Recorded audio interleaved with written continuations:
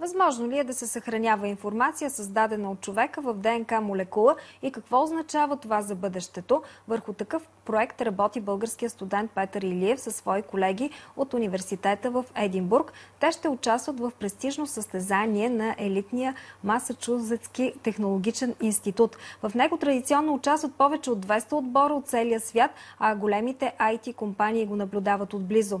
Повече за революционната идея разказва Петя Тетевенска. Срещаме се по скайп. Това са Петър Илиев и Роузи Мадок от отбора на Единбургския университет. Ще го представят заедно с още 7 млади учени. Химикът между тях е Петър, възпитаник на Софийската математическа гимназия. Идеята за кодиране и съхраняване на създадена от човека информация върху ДНК молекули е сравнително нова в науката.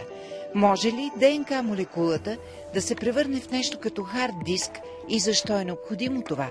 Всяка година човечеството трупа огромно количество дигитални данни. В 2040 година числа ще достигнат 3 милиона милиарда бита, което с текущите ни методи на съхраняване на данни, информация и преработка няма да бъде възможно, тъй като просто няма да има материал и ресурси и енергия, с която да се поддържа тази технология, която да съхрани информацията. В хода на еволюцията именно ДНК пази и пренася инструкции и план за развитие на живота. Тя прилича на библиотека. Основната й функция е да пази дълго своята информация. Доказва го изолирана ДНК от фосили на стотици години. И това вдъхновява младите учени. Предимствата: в 4 грама молекула ДНК могат да се съхранят данни, за които иначе ще трябва цяла класна стая с магнитна лента. Така че нашата идея е да създадем не просто алтернативен начин за съхраняване на информация в ДНК, а той да бъде екологичен и ефикасен, тъй като най-новите информационни центрове използват на ден енергия колкото 250 000 европейски домакинства. Ние искаме да синтезираме иновативен вид ДНК молекули, в които да бъде кодиран текст, като използваме органични молекули на бактерии. Искаме да създадем библиотека от думи с уникална ДНК последователност, казва Роузи, а Петър допълва: принципът ни може да се обясни като ДНК пишеща машина. BabblED или бъбрещи тухлички.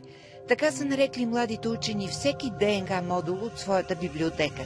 Специално устройство ще ги изрязва и комбинира и ще създава текст, а технологии за четенето му вече са разработени. Идеята е просто да се превърне информация от дигитален в последователност от молекули и да се превърне от електрическа, така се каже, технология в молекулярна технология. Реално това ще се извършва в биологична лаборатория, но веднъж разчетена информацията ще може да се предава на разстояние. Проектът на младите учени не е революция в комуникациите, а търси решение за съхраняване на големи бази данни.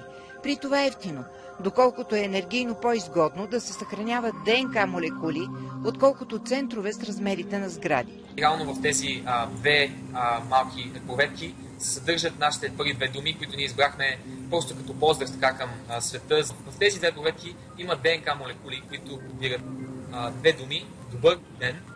Дано да е добър денят за проекта на младите учени. Те ще го представят през октомври в Бостън.